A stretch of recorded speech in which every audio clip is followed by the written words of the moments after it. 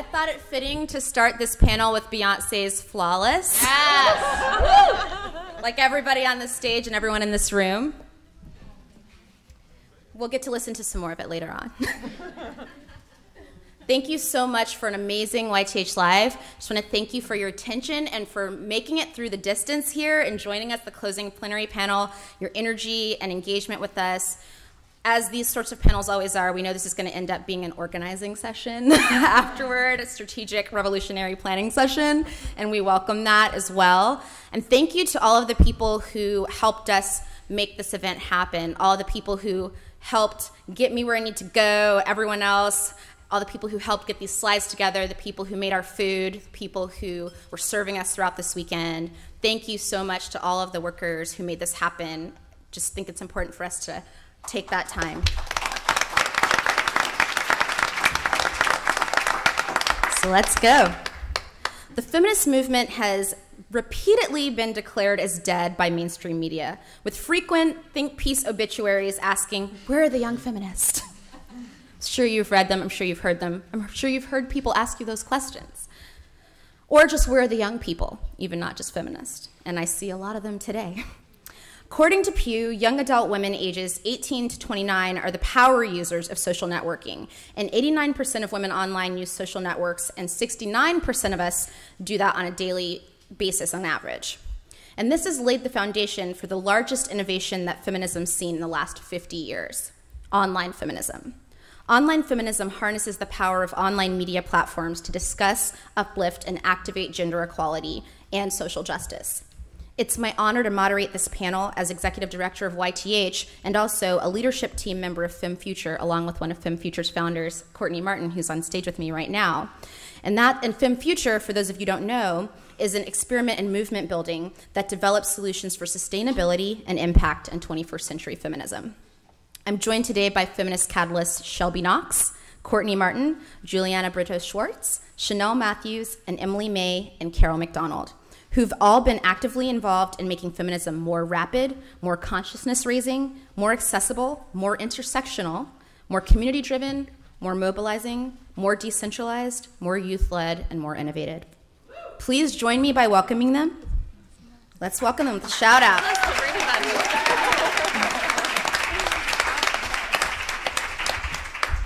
And now we're going to start with each of them giving a brief self-intro and telling us what online feminism means to them. So Shelby, let's take it away. I am Shelby Knox, and I am a senior organizer at change.org, where it is my job to help people start, run, and win campaigns for feminist revolution. And I'm also on the board of Spark, a young feminist collective dedicated to challenging and changing the way that women are portrayed in the media. And, well, feminism, to me, is hearing your pain and your struggle in another woman's voice, and suddenly realizing there's nothing wrong with you and nothing wrong with them, but something wrong with the world that's trying to make you think that there is. And online feminism is helping us make those connections faster to other women, hearing your story, and sparking the revolution, not just face-to-face, but in a global interface of all realizing, wow, nothing's wrong with us, something's wrong with the world, so we're gonna do this together. My name is Juliana Brito-Schwartz. I'm a contributor at feministing.com and a writer at my own blog, Latina Feminista. Most of my work focuses on bringing Latina voices into the online feminist space and making sure that those voices are covering sort of feminist movements across the Americas, including the United States and Latin America, and sort of seeing those connections. So I would say that the future of online feminism for me has a lot to do with breaking down borders, particularly national borders, but obviously cultural borders as well, and everything that sort of stops us from seeing the similarities and continuities between the movements that we're all working for. Hi, everyone. Thanks so much for having me here. My name is Emily May. I am the co-founder and executive director of Hollaback, as well as a proud board member here at YTH. So Hollaback is a global movement to address street harassment. That's sexual harassment that happens in public space. And we pair digital storytelling with on-the-ground action to make the revolution go down. We started in New York City when I was 24 years old. And now we have scaled to over 71 cities in 24 countries in 14 different languages. It's been an awesome thing to be part of this movement that has literally exploded since I started doing this work 9 years ago. And I think a true testament to the power of online feminism. And for me, what I love about online feminism isn't just that we're doing the same work in a different space, but that I think that online feminism is really allowing us to realize opportunities that historically we haven't had access to. I think for a long time we dreamed of grassroots leadership, but when it came to who had access to the media, there was ultimately very few faces there. And now we're able to really actualize that vision of grassroots leadership, that vision of decentralized leadership in a whole new and powerful way. And it gives me hope for the future, because I think that the faster and the better we can organize and the more we integrate online feminism into feminism, the quicker the revolution will go down and we'll all be safe and free to be who we are. Awesome. I love these answers. I just want to be like, co-sign everything that was just said. That was awesome. I'm Courtney Martin, and I'm an author. I've written 5 books, among them Perfect Girls, Starving Daughters, and Do It Anyway, The New Generation of Activists. I'm also one of the editor emeritus at Feministing, so happy to have the next generation here. And as Jamia mentioned, the co-founder of Femfuture and the co-founder of another organization called Solutions Journalism Network that is trying to shift the culture of journalism to cover what works and how, not just what doesn't. And that really connects to me about this question of the future of online feminism. I think I'm pretty obsessed with the moment of sort of how do we articulate what we are for, not just what we are against. I think we've, in large part thanks to efforts like Shelby's incredible work, figured out really how to create a cost for sexism, in some ways for the first time, with a lot of very powerful people. And that, to me, is exhilarating. But I'm not sure that we've yet grown into this moment of how do we also, after we sort of burn things down, build something in its place that can sustain all of us and sort of be this more feminist world that we all want to see. I am also the mother of a 4.5-month-old daughter named Maya, who is having a really bad sleep moment. So I'm hoping I'll be able to put words together today, but I just wanted to throw that out because the personal is the political, and I need some effing sleep. So that's just for all of you. Hi, everyone. I'm Chanel Matthews. I'm a communications strategist with the ACLU of Northern California, where I am tasked with creating visibility for the programmatic and legal work happening on the ground, mainly reproductive justice, health and rights, and also LGBT rights, and some tech and civil liberties, so drone-like things. I'm committed to online feminism, and what it means to me is, well, one is it's kind of aspirational, what I'm going to say, and also present when it brings together people like us to be able to engage in a conversation. I was telling Emily and Courtney that I actually hadn't met them in person, but I internet knew them. And so I felt like I did when they walked up. I was like, we already know one another. We had actually never met before. And so I really appreciate that. Also, as a civil libertarian, I am committed to it because I think it helps us sustain and expand fundamental human rights for women and girls, and also reconstruct or continue our commitment to expanding democracy. And what would it look like when we work with organizations like Emerge, who are committed to ensuring that women end up in the legislature, women and girls have an opportunity to participate in organizations like Youth in Government, to be able to expand democracy using online feminism. Also, I'm a member of Echoing Ida, a Black women blogging collective that is really working to lift the voices of Black women or women from the African diaspora online. And so, online feminism gives us an opportunity to be interconnected in that way. And so for a number of reasons, and I'm also hoping that one day it will help us to expand the socioeconomic empowerment of women and girls. We should not only be using online feminism to talk about our issues, but also we should own the communications tools that allow us to do that. That's great. Thank you. Hi, I'm Carol. And I'm the Director of Strategic Partnerships at Planned Parenthood Federation of America, a place where I have now been, I realized, for 10 years this summer. So that's a long time. And obviously you know us as a reproductive health care provider with our 700 health centers throughout the country. And my job currently, I come to this work mostly out of political organizing, but for the last 3 years, my task has been to build more connections and relationships and do cross-movement work within Planned Parenthood and make us more of an intersectional organization. That's hard. Planned Parenthood is almost 100 years old and very large, but has really been committed to thinking about what the world is going to look like. Well, what the world looks like really today, 10 years from now, 40 years from now, what kind of world we want to envision and how we need to relate to that world. So it's been really exciting work over the past few years. I am also a mom, and today is my daughter's 4th birthday. Aww. And it's the first time I'm missing it, so I have feelings about that. But when Jamia asked me to come here to talk about the future of online feminism, I was like, that's a worthy endeavor. Because when I think about the future of feminism and the future of online feminism, I just look into her eyes. And what world do I want to see for her?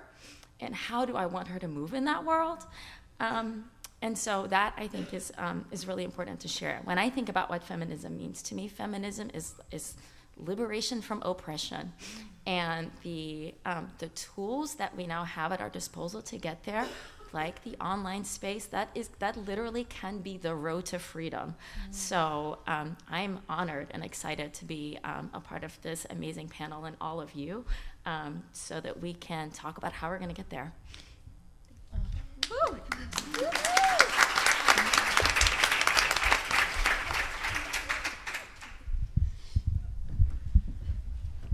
Sorry, my mic over here is deciding not to work right now. But I just wanted to say thank you so much and happy birthday to your daughter as well. It means so much to me that each of you take your time and be here and share with us. You are the future of feminism and inspire me every day, really do inspire me in all of your actions through your love and your service. So this question that I'm going to start our conversation off with now is a question for Carol and Shelby specifically, but if anyone else wants to chime in. Just because we have a short amount of time, I'm targeting some of the questions, but everyone in this panel could answer each of these questions beautifully. What's the next frontier in online feminist activism? So what kind of vision do you have for a long-term continuous strategy within the movement beyond some of the existing methods that we use, including petitions, Twitter, and email alerts that have been effective? Do you have any visions for what the next step is going to be? Oh, that's a big question. I think a little bit of it has to do around creating spaces to share our stories. I mean, as an organizer, you know that storytelling is powerful, and we've been using that for a long time. So that's not anything new. But the kinds of stories that get elevated, the kinds of stories that are in the space, I think are really important. So for me, I think continuing that storytelling element, I think, is critical. And one of the things I've very recently that I have found so powerful is Black women in particular, and the way that, I don't want to say reclaim, because I don't think that that's the right word, but the way that Black women have just owned feminism in the last year and held I come from a mainstream organization, so I can say this, right? Have held Main Street white feminism accountable to some of its shortfalls and some of the shortfalls. That's good enough. You know what I mean. And some of the ways that feminism has not been inclusive, and elevating our own stories as Black women has been so, I think, radical and revolutionary, and an opening for me personally, and I know for many women overall. And so I just look forward to more of that. So I think I'll start there. I think that the future of feminism is sort of rebuilding tearing down what is wrong with our movement, understanding why for many people who don't have the privilege set that I do as a cisgender white woman from America, feminism is not a safe or useful word. And so talking about those things, having those difficult conversations in online spaces and offline spaces, holding each other accountable, but in a way that is building community. And I think that that is something that our generation is doing in a lot of ways, in a lot of mediums. And, you know, we're having conversations. I'm often asked, sometimes by older feminists, like, you know, you say you love this movement. Why are you trying to tear it down? Why do you say bad things about this movement? And I'm saying, because this movement has done bad things to people. And if we don't say that, then we're going to continue to do bad things, and that's not the revolution that we want. So I think that that is a definite part of what our generation is doing for feminism. I also think that the story that Chanel shared about these folks having never met each other. I was at JFK Airport. I'm on the board of Spark, and I was meeting two girls who had just come in from London, and I took them into the baggage claim, and Jasmine, Sierra, and they just like ran into each other's arms. These are two young women who live on different continents. They've never met each other in person, and they were immediately in each other's arms and had so many conversations. And now they're organizing a joint sex education campaign, one in London and one in Utah, and doing it together. And so I actually think that the future of online feminism is using these spaces that are consciousness-raising groups that are giving us these communities and these friends to actually do offline organizing in our communities, but having that online support systems, trainings, and things like that, so that we can take advantage of both the online and the offline at the same time. Oh, I love that story, and you know I love Spark. So inspiring. So this next question is for Courtney and Chanel.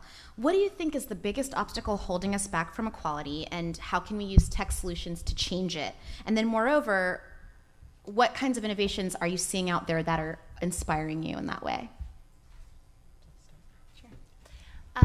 So huge question again, obviously. I think it's important to say the biggest obstacle between us and equality is systemic inequality, right? It's like oppression and very powerful people who have not woken up to the revolution. So on the most basic level, that's our biggest obstacle. But I think what I'm really interested in is some of the more maybe wonky technical obstacles, like one that I think Shelby and I have had some conversations about around, particularly in online feminism. How do we sort of lengthen the arc of engagement and create more coalitions between people doing this sort of work? So again, I'm so moved by the cost we're creating for sexism in so many different ways, but too often I see it as sort of, you know, an awesome organization puts a ton of resources into creating cost for sexism with some awesome grassroots organizers on board, and then what happens, right? It's sort of like it kind of dies off, and then the next organization takes up that issue when the news cycle allows for it. And so I think that kind of like sprinkly approach is not building the momentum that we need in order to really get to that what are we for piece that I was talking about earlier. So I'm really interested in that, sort of how do we coalition build around issues? How do we get less dependent on the news cycle? Because I think, you know, it's frustrating that it feels like you can only organize around particular news moments when, you know, people always need abortions and people always need, you know, like college tuition help. And, you know, there's things that we need to build that aren't necessarily going to make the news in any particular way at any particular moment. So how do we become less dependent on the news cycle? How do we work together? And how do we, once we get people on board, how do we keep them on board to do multiple actions around similar issues, and sort of continually create a bigger and bigger cohort that is ready to go when there's an exciting opportunity to be had? Because I'm feeling frustrated. It feels like we've learned how to do it really well, this sort of one-time action, but we're all still kind of maturing into what does it mean to like both do this stuff on a longer basis and really work together. Because I think sometimes, you know, we're replicating each other's efforts and there's so little resources anyway that's really hard on folks. On the point of resources, I'll just say I also think that's a big obstacle. Part of what Femfuture was trying to do is build this bridge between the allies in this country who do have a lot of money and those who are doing amazing grassroots work and online work. They don't know about each other, And it's a shame. It's the kind of people that Jamia was talking about that get into rooms and say, where are the young people? And we're like, we know a million of them doing amazing work. But how do we get these people to meet each other and share resources? And that part I've found incredibly difficult to do. And I think is still part of the unfinished revolution, is like, how do we actually get the resources of wealthy allies into the hands of young people who have their own resource, obviously, that's like even more important than money to offer, which is all this brilliant thinking and energy and all the rest of it. You know, there's a lot of barriers that are external to us, but some of them are also internal. And so focusing on single issue areas and not thinking about the interconnectedness or the ways that our issues are intersectional can be very limiting and a huge barrier. I work in repro justice and some tech, and right now privacy is a huge issue, and big data, and these are all buzzwords that are happening, and they are certainly issues, but some civil libertarians and other folks have, expanded on that at the expense of, for example, reproductive rights. So, thinking about privacy as an issue that affects women, which is really important. Somebody may or may not be looking at your phone bill, but certainly some women's privacy is being invaded by being forced to have transvaginal ultrasounds before abortion, and we're thinking about privacy in a different way now. So, we just have to be a little bit more nuanced in our conversations. And I also think one of the huge barriers is the call-out culture of the internet. We don't really have an opportunity to have a nuanced and complex conversation that goes into a deep analysis in 140 characters. And we certainly miss a lot of things. And one thing that's tangentially related to this is, for example, the stepping down of Mozilla CEO Brendan Eich, and the construct of, that happened on, much of that happened on the internet, right? OkCupid was involved, and a lot of other folks were tapping into that, including women. But there was a lot of confusion, I think, and misunderstanding about what the issue actually was. And some people were calling it free speech, and some people were saying it's an LGBT rights issue. And it technically wasn't either one of those things, but more or less about, what happens when you live in a society where you are mercilessly and publicly held accountable for your beliefs when you're trying to deny somebody the same rights that you have. If freedom of religion and freedom of speech and all of that comes into play in public and private sector, and that's true for women in the online feminism sphere too. And so I think we have to really be conscious about having a nuanced conversation, not shutting people down. And the internet does that sometimes. You can shut somebody down in 140 characters, and we just were talking about this before we were coming onto this panel. Then you have a whole cadre of people, of your Twitter friends, who are publicly shaming and hurting somebody else. And there's no space to actually expand on that conversation. And once you do have the space, it's a little bit too late, like the damage is already done, and then how do you fix that? And that just exacerbates other constructs. And so being honest with ourselves, taking a moment to respond before we do that. So considering the internal barriers to online feminism and expanding that and the rights and of women and girls, but thinking about the external and the internal together, I think is going to be super important to overcoming many of those barriers. Thank you so much for saying that. Courtney and I both had the pleasure of being a part of a retreat with Parker Palmer that talked about not living divided lives and showing up as whole people, as activists. And it was a very paradigm shifting experience for me. So I'm just so glad that you mentioned that and recommend that as a resource as we start to think about that issue. So right now, let's talk about the shift from online feminism kind of being considered as focused solely on blogging to a shift toward what's being called hashtag feminism or hashtag activism these days. What are the challenges and opportunities that have emerged with the rise of hashtag feminism? And this is for Emily and Juliana.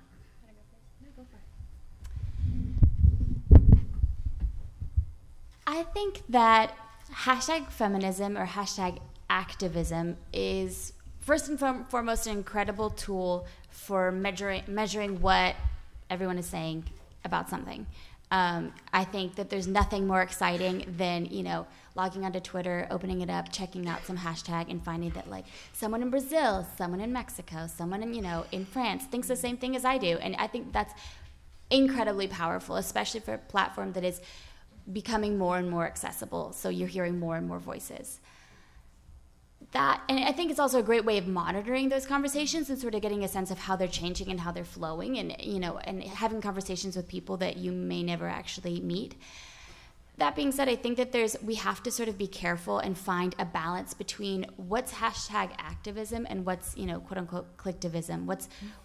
And what is making real difference on the ground, and what is something that's really easy to participate in and may not have the same kind of effects as, you know, taking to the streets or something like that. I see social media and blogging and online work as a wonderful tool for creating conversation and creating space for voices that aren't necessarily heard outside of that, and then for inspiring and catalyzing work offline. I think that is like the perfect marriage and combination that's going to help us achieve what we need.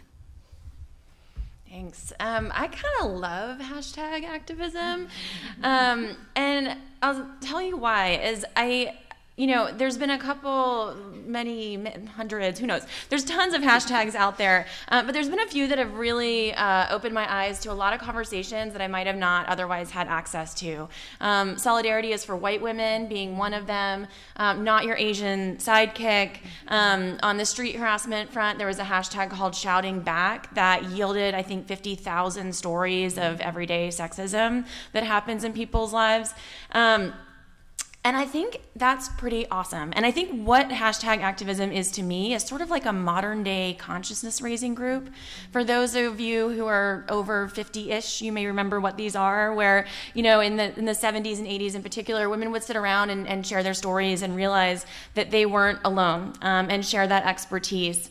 And I think that a lot of what hashtag activism is doing is people getting together, sharing their stories and their experiences, and creating cultural change. And what I mean by cultural change is that they are literally changing hearts and minds. And that's what's so awesome about it to me, because you want to change the world, you have to engage in cultural change. It is a very hard thing to do for activists a lot of the times that are seriously under-resourced. Is a very easy thing to do if you are, a fashion brand or a, pop star.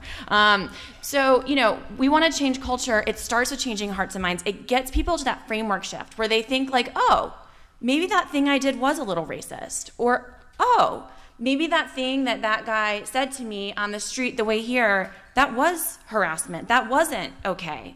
And when you can get people there and you can get people to kind of reframe their understanding of something, then you open up this whole other universe of space in which they're like, all right, so now I know that I was street harassed and it's not actually my fault. So I'm going to tell my dad about it, or I'm going to tell my friend about it, or now I know that this thing that I did was a little racist. I'm not going to do that thing again, right? And so the world starts to change. And I think for me, what I'm so excited about with online activism, in addition to that power of decentralized leadership that I talked about in my intro, is the power of online activism to take on forms of day-to-day discrimination. I think that, our parents' generation does a fantastic job of addressing structural discrimination as it exists in laws. But I think that it is our generation's charge and responsibility to take on the day-to-day discrimination that people face. And I think that technology gives us the tools to do it in a historically unprecedented way. Yeah. Please. I want to add to that a little bit. Just as an example of how a hashtag can change an organization. So, after Solidarity is for White Women came out, I brought that to our senior leadership at Planned Parenthood, where we had a discussion about how we needed to focus our advocacy and center it more around the experiences of our patients, and not just what we were thinking of and cooking up as sort of professional, sort of the professional organizing class out of Washington, D.C. We then, out of that, created a theoretical model for how we make decisions about what issues we take on, what questions we will ask, what levels in our organization we are then going to take that to, how we are going to resource our affiliates. And in fact, just before I came here this morning, I have to send someone my notes from our latest conversation around that, because we need to finish our framework this week so we can bring that final framework back to our organization next week. So that started a conversation internally that is now then changing the way that we make decisions and the way that we operate. Thank you so much for sharing that, because I think it's a really good example of how paradigm shifting hashtag activism can be, but also about how institutions can model other solutions for institutions, because sometimes I hear people say, oh, it's always just the way we've done it, or it's just too hard, it's too difficult. But Planned Parenthood, as an organization that I had the privilege of working at, I understand for them to be able to adopt that and roll that out to affiliates and to have that strategy be adopted is a good example of why the time is always now for us to do things better and to not just say, oh, tomorrow is a better time for us to be more inclusive. So thank you so much for sharing that. That makes me really excited and inspired. So this question is for everyone. As a advisory board member of Hollaback, I think that Emily will definitely have some input on this. But I know that every single person on this panel has experienced trolling of some sort or cyberbullying just for being a woman in public space on the interwebs. I myself have experienced rape threats and death threats and had other people in my life targeted because I've just dared to say that I'm a feminist and that I want to be liberated from oppression. And I think that the hardest part for me isn't when it comes from people who I already just know are not on my side and are haters. But I think when it comes from people within our community who promote a toxic culture of call-out culture and accountability that is destructive, it's more painful. So I'd like to ask, how can we move beyond this toxic call-out culture to a more healthy way of holding each other accountable and creating constructive critique that can turn into action and cohesiveness as a community? And also, how can we support each other and create more of a culture of care and compassion, even in the face of an onslaught of harassment and threats? I guess I'm supposed to answer that. Everyone just looked at me. I think that something that I've been thinking about a lot lately, and I'm sure all of you can kind of relate, that I think about this nonstop. This is a really big issue for, I think, a lot of online feminists, is how do we find the balance between being kind to each other and, but also holding each other accountable. For me, it's mostly about trying to make sure that we don't lose people in this conversation that we're having. I recently had a friend who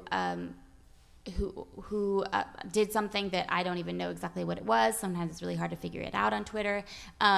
Who got called out for doing whatever it was that they did, and who came to me and said, Juliana, I'm just really lost because I don't feel like I have the vocabulary to defend myself or to even understand exactly what's happening. Like I've been faced with so many attacks and things that I don't really know exactly how to respond, and I don't really know what would be the best way to respond, what would be useful, what would be productive, and what wouldn't be. And that made me so sad to think. And then this person sort of closed down their Twitter account for a while just to take a break and sort of figure out like what needed to happen. And it made me so sad to think that we could lose that voice. This person was doing incredible work, and they may have made a mistake, and that needs to be addressed. And I think that they've learned a lot. But I really hope that they come back, and we can't always be sure of that, especially when, we're doing this work, it's unpaid, we're doing it, we always talk about this, like the third shift, so you're doing it, you get home from work, you eat dinner, shower really quick, and then you go back to work, just, in your bed, in your pajamas. So, if we have to create a culture where people can learn through this work, but also come back and sort of not burn out. Can I add? I just want to say that I think I've been thinking about this a lot lately. I've never experienced this. I don't even know what you're talking about, Jamia.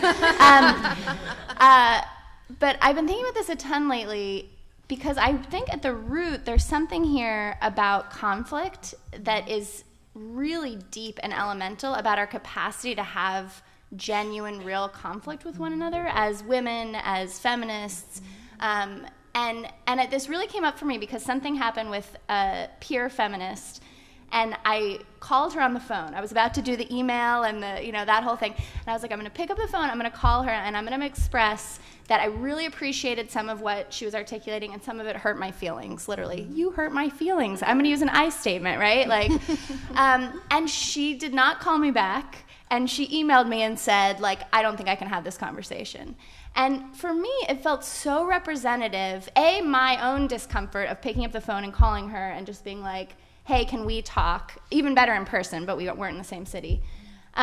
So noticing my own discomfort and how rare that is for me to actually have the balls or the breasts or the ovaries or whatever to call someone and say, let's talk about this because I care about you and my feelings are hurt.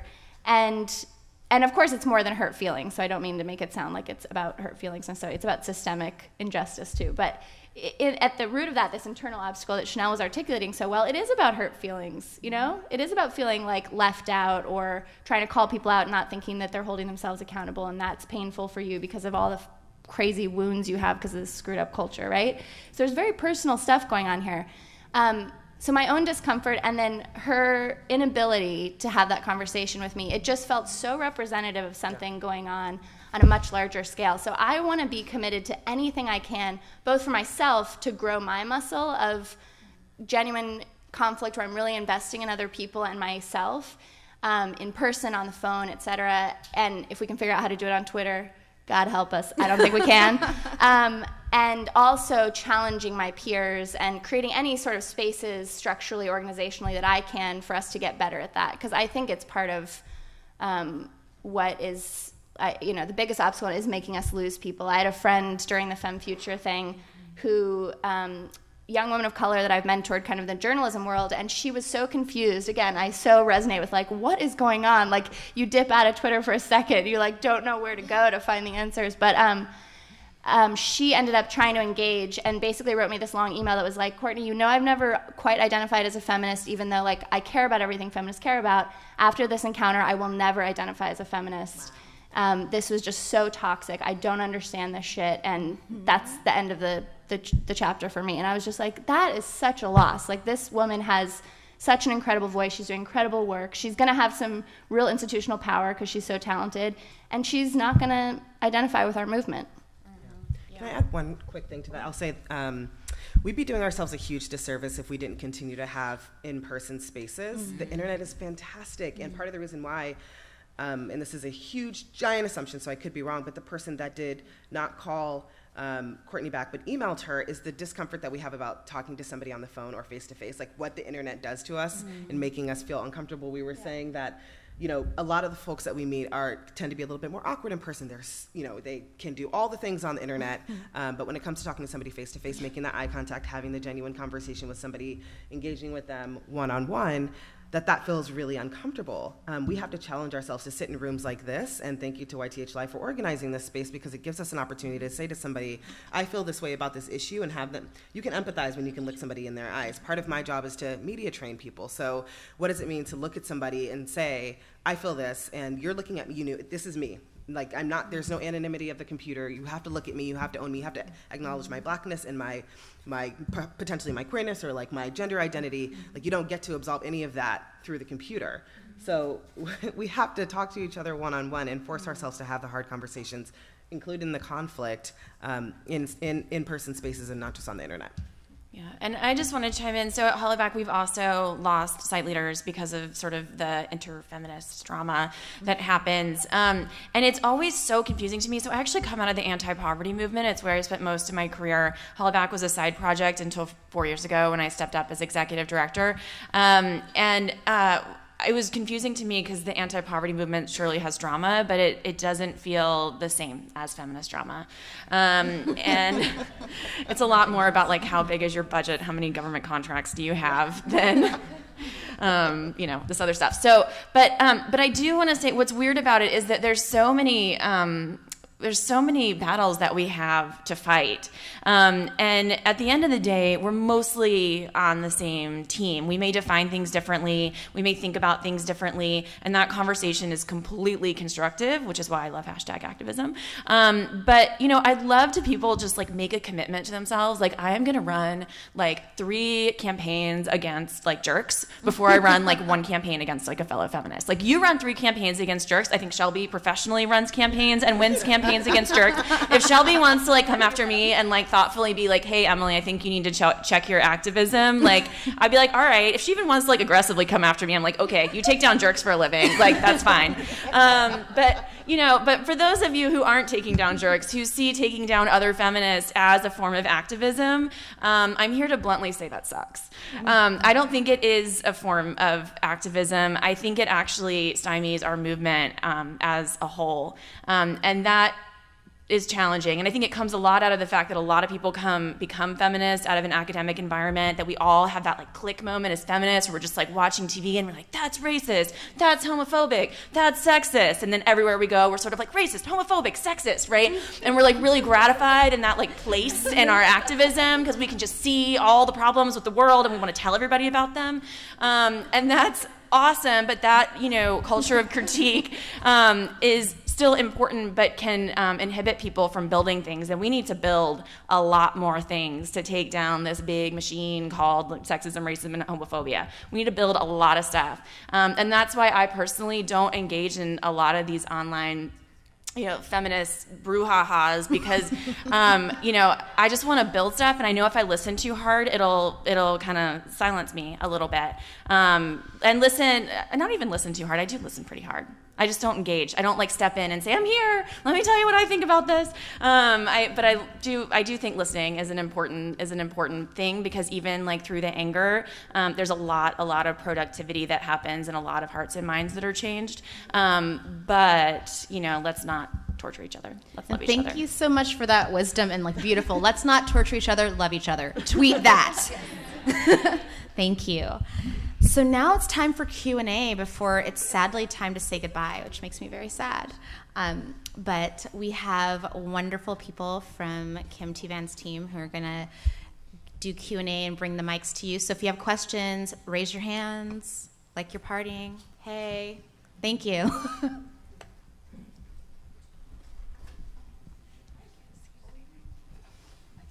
Hey, my name is Jenny. I'm from the Illinois Caucus for Adolescent Health. Hey. I'm just wondering, since this is a youth conference, if you could each, maybe, or a couple of you, speak about how you see youth being part of the future of online feminism. Good question. I think I'm probably the youngest person on this panel. I can't quite tell. But I can speak to that a little bit. I think that I've sort of maybe in the past year become very involved with this movement on a more sort of public level. And I think that there's just been incredible mentorship. I think that every single day that I talk to someone who's been doing this work for years, who's probably listening to me talk about something that they already dealt with like 4 years ago and really just don't care about anymore, I've never felt patronized. I've always had spaces to grow and learn. I've had people sort of hold my hand and walk me through sticky issues like we were just talking about. So I think that spaces are definitely being made, and sort of there's a lot of wonderful room for mentorship. And you know, I have so many people who have kind of raised my voice above theirs because they know that sometimes youth is maybe more important, even if there's a lack of experience. So I'm really grateful to that, and I would really encourage other people to reach out and be the youngest person on a panel. I can't see y'all, so if I don't want to talk, I couldn't put my contacts in this morning, so I actually can't see anybody, so I hope I'm not talking over anyone. Well, I want to say in this question what I really wanted to say in answer to the last, which is that Gloria Steinem once reminded me, she just turned 80, and I feel like I've been in the feminist movement forever, which I have since I was 15, and now I'm 26, and but she was like, you're going to have to be around these people for a really, really long time. So build the movement and build the relations that you want to see. And I actually think my Spark girls, the young women that I mentor, I find them fascinating because they're actually not doing this. They're actually not in these sort of feminist brouhaha conversations. Like, they're having their own conversations, but it's in different spaces, first of all. So like Tumblr, I think there's a huge future of online activism, but also creation of language and identities and how people express themselves. That's really fascinating on Tumblr. I also think that the future of youth organizing is in this innate, almost, understanding of not just intersectional issues, but that all of our movements are the same. That like social justice requires that you fight homophobia and transphobia, and that you are for immigrant rights, and that you fight racism. Like all of these things, the conversations that I'm having with like teenagers these days who are organizers see all issues as feminist issues, and they didn't have to like read a lot of books to get there. They were just there, and I think that is hugely like a great thing for our movement moving forward. And I just wanted to say one last thing for the next question, which is that I get the privilege of getting to know the writers at Rookie Magazine. And so some people between 13 and to people who are in their 50s, but we have this amazing intergenerational dialogue, and a lot of young teenagers that I'm working with, and the boss being Tavi Jepinson, who's 17 years old, is really wonderful, because I would say that she always is very definitive about what she wants. She's always very kind and thoughtful and supportive of everyone. And I feel that she's actually one of the strongest leaders that I've ever had the privilege of working under. And one of our managing editors, Anahita Lani, who's been in many amazing papers and worked in all of these amazing places, has always said that Tavi is an amazing boss and the best boss she's ever had, because she always wanted to work for someone who was smarter than she is, and she hadn't had that privilege yet until now. And so I think it's really amazing to look at places like Rookie and those examples of young people who just decided to do it their own way. Like I said, Tavi has said that when she was thinking about doing this magazine, there were other people who offered to guide her and to fund it and to tell her how to do it. And she decided to go her own way and use the revenue that the magazine made to pay writers and not herself, so she could own it herself and be able to not answer to anyone, shape it, and make sure that the content was up to standard and doing right by girls. And I really admire that, and I think that we see more of that in this generation, and especially even as I'm on the older side of the millennials, sometimes I wish I was born on the younger side, because I too learned to ask for permission, because I was raised by boomer parents who were kind of on the older side, and I'm just now starting to learn more about how asking for permission has never really helped me all that much. And I think one thing that Gloria Steinem had taught Shelby and I both was power has to be taken and not given. Yeah. And so I've definitely, as a person in this body that I was born in, as a black woman, young one, a lot of times people like the representational approach of like what you do and that sort of thing. But sometimes it's important to also remind people that you have autonomy and you have actualization and you have ideas, and that those can be trusted too, and that you really trust them and you own them and you're sure about them. So I think that would be my advice to young people, is what Gloria told me, because I'm at that point now, and I think I have a great mom who's always said that to me too, like, do you? She always says that.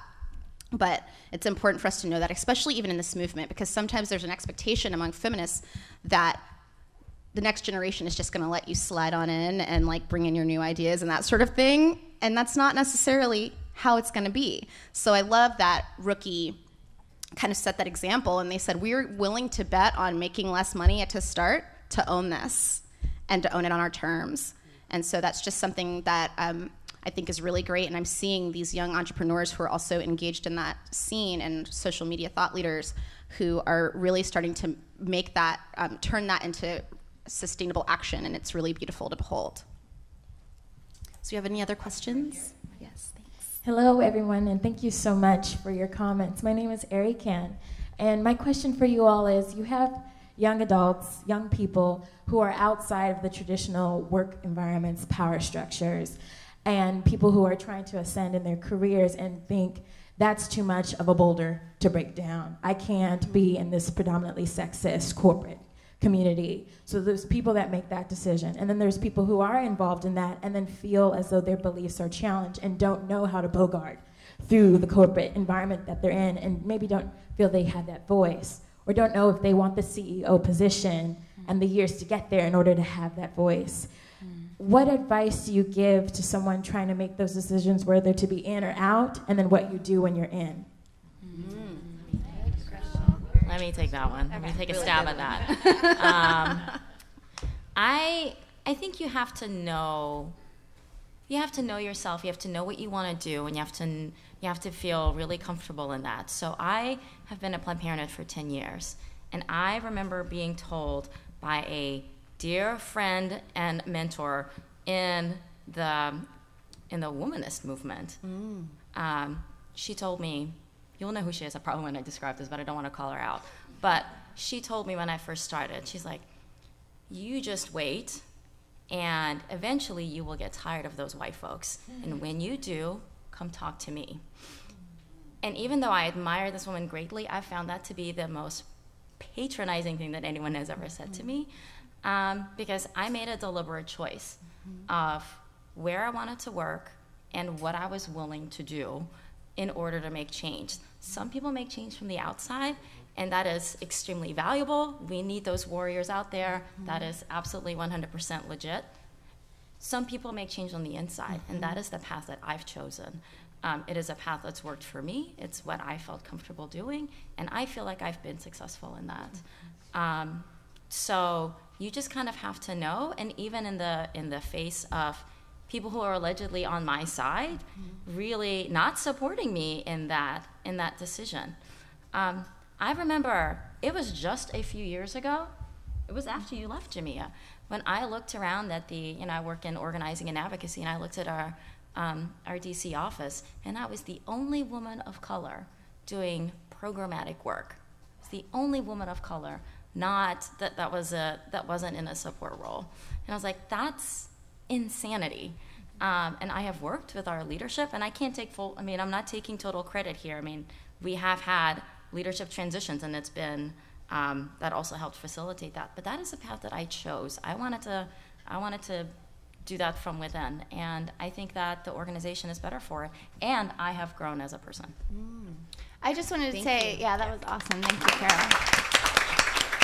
Well, first I want to say your shirt's amazing. Yes. Let's just get that out of the way. Yes. If you can't see her shirt, you should later, because it's like she's killing it with the shirt. But I also wanted to just make sure that we don't talk about those things as dichotomies, because the future of work structure is totally breaking apart. And by the year 2020, 50% of our workforce will be freelance. I happen to already fit into that category. So I work in the belly of the beast. I do strategy work for TED, the Aspen Institute, some of the most white male-dominated spaces in existence. And I also consider myself someone who does a lot of radical grassroots work. And so traveling between those two spaces is really interesting. And I think more and more of us are going to be doing that in and out stuff. And so we have to constantly be kind of code switching and strategizing and figuring out where our energy is best used and how we can kind of infiltrate some of those institutions and do good work and still hold on to our radical roots. And so for me, that is the real question and struggle. And I think for more of us, that kind of hybrid model is what we're trying to go for. Can I just Yes, say one please. thing? I'll say that logistically, what they said, yes, and logistically, working in communications, people always want to go to the tactics. So start with your goals, right? Like think about so making this decision, what is it that you aspire to do, and how can you get there? So develop your goals, think about your objectives, and then the tactics that are going to get you where you have to go, because we typically jump to the thing. So, using Facebook for online activism as opposed to I aspire to break down structural sexism within the workplace. How are you going to get there, and how can you logistically put that on paper or determine a life plan for yourself, and something that you can ask the people, mentors, any of us, how do I develop that, and how can I get to where I need to go using it? And so before I just ask the last question, which will be a closing question, is that I just want to say thank you so much for all of your candor, and this is the kind of thing we need in the movement, to really speak those things that are important. I think that one of the pieces of advice we were talking about, just advice from Gloria, because she is just so amazing. I think she's one of those people who has just the visionary mindset to be ageless, timeless, and just one of those people who just has that vision to trust. She doesn't even like the word mentor. She always says, "Don't call me that. I'm your partner," and I love that about her. But one of the things that she said when I was telling her that I was leaving Women's Media Center to go to TED, and I was worried about kind of leaving the feminist cocoon and all of our brouhahas as we talked about it, to go to an organization with mostly white men, and at that time there were no other black women in that office when I was there.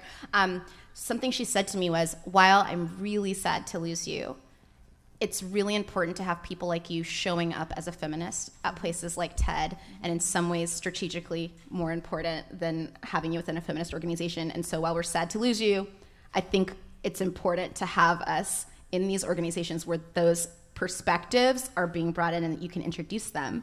And that was really powerful for me, and I've really thought about that a lot, about opting in. Someone said to me the other day, a young woman of color who had been in nonprofit had said to me, "Thank you for opting in."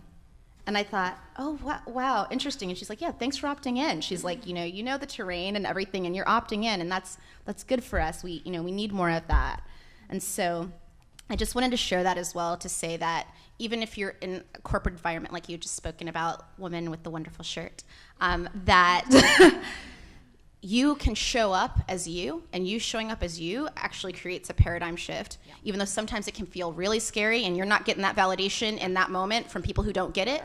but don't see, but you know that like maybe they're not credible sources.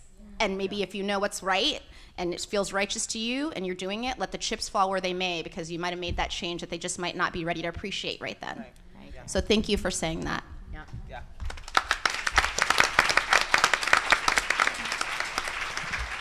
So our last question of the day, and it's so sad. Hi, Rocio. Yes. Hi, everyone. My name is Rocio Cordoba. I'm with the Ford Foundation, and thank you all. Incredibly inspiring. I have a question about sustainability for online feminism. How, you all mentioned in different ways the need for support, the need for resources. How do you avoid that third shift? What can allies with resources, and I'm not just talking about monetary resources, with other kinds of resources of support, really be allies to the movement and to support its sustainability so that you can all do the fierce activism that you're doing? Thank you. And thank you for that question. We love that question. Well, I will plug, we really did write a paper on this that sort of, speaking of feminist brouhaha, got a little bit like lost in the shuffle. But there was a collective that met, this is the genesis of Femfuture, that talked about these sustainability issues. We created this paper in an attempt to ask that question and entertain some potential solutions. It wasn't particularly effective in certain ways, but I think there is this paper that exists and this attempt at that. So people can see it online very easily. So some of the things we came up with were, are there ways to create, for example, pitch sessions where it's sort of Kickstarter in person, but online feminist organizations could come in front of people, again, and I'm interpreting very strictly monetary resources, could come in front of people with monetary resources and say, here's something we want to do in the next year, and do sort of a rapid pitch session, have people throw resources towards the projects or the organizations that they think are doing the coolest work. Because for me, I think the biggest obstacle still are social class segregation that exists inherently in our lives, makes for this sort of missing each other kind of thing happening. And if we could get all those folks in the room, and maybe it wouldn't be monetary resources, maybe it would be, I know how to incorporate, or I know how to create a nonprofit, let me do pro bono lawyering for you, or whatever it is. Getting more of those kind of structures in place. I have this fantasy of like a once a year thing or a once a quarter thing where all those people would get in a room. And they do this in the film world, by the way, like because there's been so little funding for film. I've actually been to one at Ford where, young women filmmakers say, I want to make this film, and people with resources give them money to do it. So part of it for me is, how do we create structures where we break down the organic class segregation that exists, and of course race segregation and all other kinds of sort of organic social segregation that we all live with, age segregation, so that we create those. The other thing is just helping online feminists learn more about the different kind of structures they can use for their organizations. Nonprofit isn't necessarily the answer, right? There's a really important critique of the nonprofit industrial complex. But what would it look like to try to make profit? It's really tricky in a world where you're basically trying to send people away from your page to other less known bloggers and a way to go sign a petition. You're not trying to trap people on your page, which is how like massive media conglomerations make money, is trapping people on sites, right? So there's all sort of complexities to it, but in that paper we tried to entertain some of it. I'm gonna chime in, and I have a lot of feelings about this question because I'm an executive director of a young online feminist organization, and so here's the scenario, right? So, real talk, Hollaback is in 71 cities in 24 countries in 14 different languages. We have 3 staff. We have an organizational budget of $300,000 a year. And it's not so much about leveraging the non-monetary resources. So in kind every year, we get in kind love from every direction possible. We have about $300,000 of in-kind love that comes in through law firms and brand firms and all this kind of stuff per year from people who believe in what we do. We are 80% funded by young people under the age of 25 that are donating $5, $10, $25 to the work that we're doing. Wow. And in addition to that, in addition to the 3 staff that we have about 400 site leaders around the world that are not paid to do the work that they're doing. So we have a staff of, like 403, and 3 of us are paid. There's nothing cool or okay about that, and there's nothing that, leveraging pro bono work, is going to do to really fix that. It is an issue that unfortunately comes down to money. But what I do want to say about that is that I find solace in the fact that we are not alone, that revolutions, when they start, are never funded, that in 60 years, when all of these young feminists that are funding the work that we have are planning their, long-term giving and their wills and all this kind of stuff, Hollaback will be loaded, and it'll be great for whoever the executive director is then. But we're not there right now, unfortunately. We're in this place where we're funded by the target audience that we're trying to reach. We're not in an unusual place, but look, there's no portfolio on online feminism. There's no portfolio on feminist social entrepreneurship. There's no portfolio on, street harassment.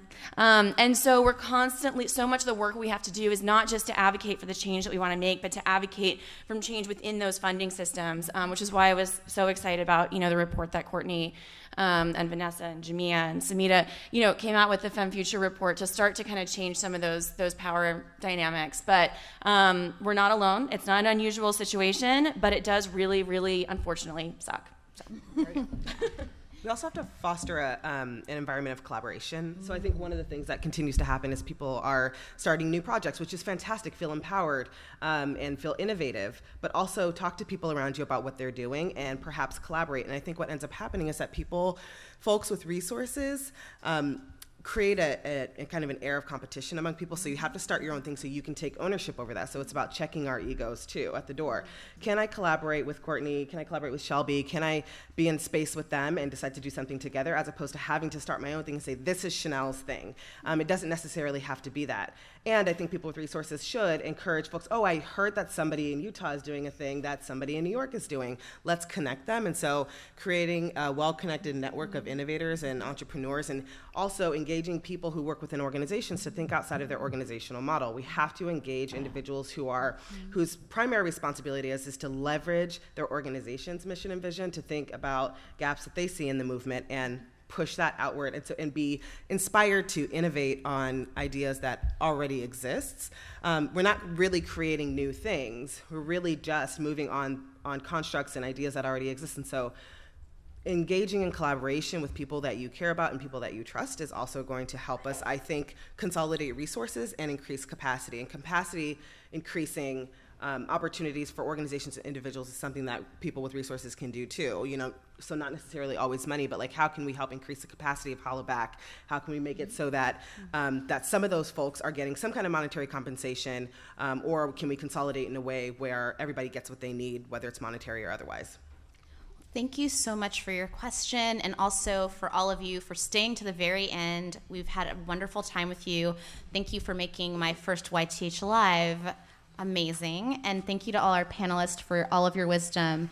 Join the conversation. We want to hear your voices too. We know that our vision for the future of online feminism is not complete, and we know that your voices need to be included as well, and we're hoping with the rapid fire tweets that you're going to be sending that people in your communities will also be joining the conversation as well, and this is just another way that we can keep this conversation going. So thank you so much, and stick around to go to some of the online networking sessions if you don't have to catch a plane right away, and have a great year until we see you next time. Stay engaged and stay in touch. Thank you.